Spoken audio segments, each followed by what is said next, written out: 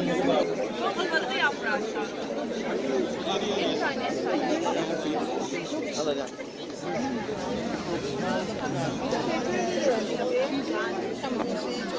Elinize sağlık. Nasıl? Başka. Beğendim. Daha iyi biliyorsun. Buramı alacağım ben. Ben evde kahvaltı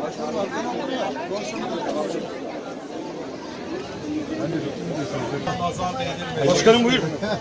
Hayırlı işler. Gel şöyle başkanım. Çek fotoğrafı. Şöyle. Evet. Bir tane daha hazırla. Bu keseden veriyoruz. Hadi gülüm. Bugün bunları da haklısınız. Yavaş. Bak şeyinizle, kıyafetinizle ve aksesuarınızla uyumlu. Teşekkür ederim. Bana kıyafet. Sağ olun. Bir tane ben buna hediye ediyoruz.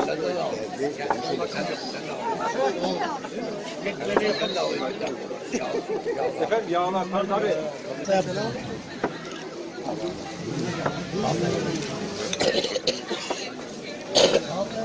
Hayırlı bereketli kazançlar olsun inşallah. Şöyle bak daha. Hayırlı işler.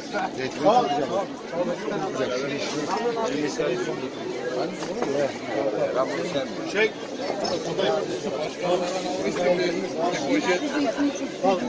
İyi iyi. Çok seviyor. Bak bunlardan da alın. Yağcıya yağ verin ama. Çok güzel. Var var. Ben şu şeyden aldım. Ne bu diyeceğim? Abi şu şişeden alabilir miyim? Tabii tabii. Bir tane. Şu sabunu. Böyle bildiği yaptım zaten. Ay vallahi. O ciddi ya sabunu. Bunun şeyi yuvarlak. Yunan'ın üstüne yaptık onu. Burada her şey uygun bedava. Dağıtım. Teşekkür ederim Metin Bey. Sağ olun. Yine bir şey alıp içelim. Hazır yaprağı. Nasıl mı? Evet. Kolay gelsin. Nasılsınız? Hoş geldiniz. Güzel program başlıyor. Ya biz geldik de kaynadık orada. Sağ ol. Ne yapıyorsun abi?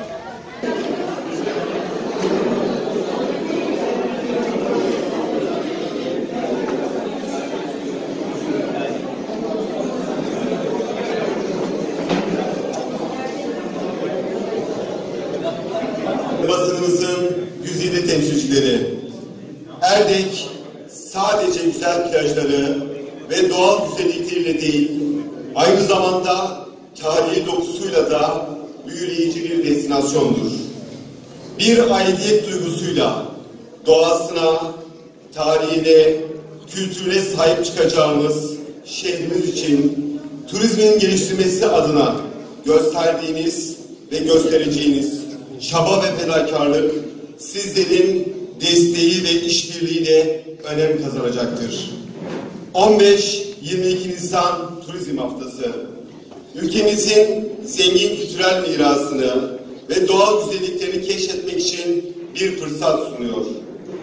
Bu özel etkinlikte turizm değerini anlamak ve geleceğe yönelik adımlar atmak için bir araya geldik. Kıymetli misafirler, 15-22 Nisan Turizm Haftası olarak kutlanmaktadır. Bu vesileyle hazırlamış olduğumuz programa hoş geldiniz. Sayın Kaymakamım, program akışını arz ediyorum. Ardından kapanış. Sizleri Cumhuriyetimizin kurucusu Gazi Mustafa Kemal Atatürk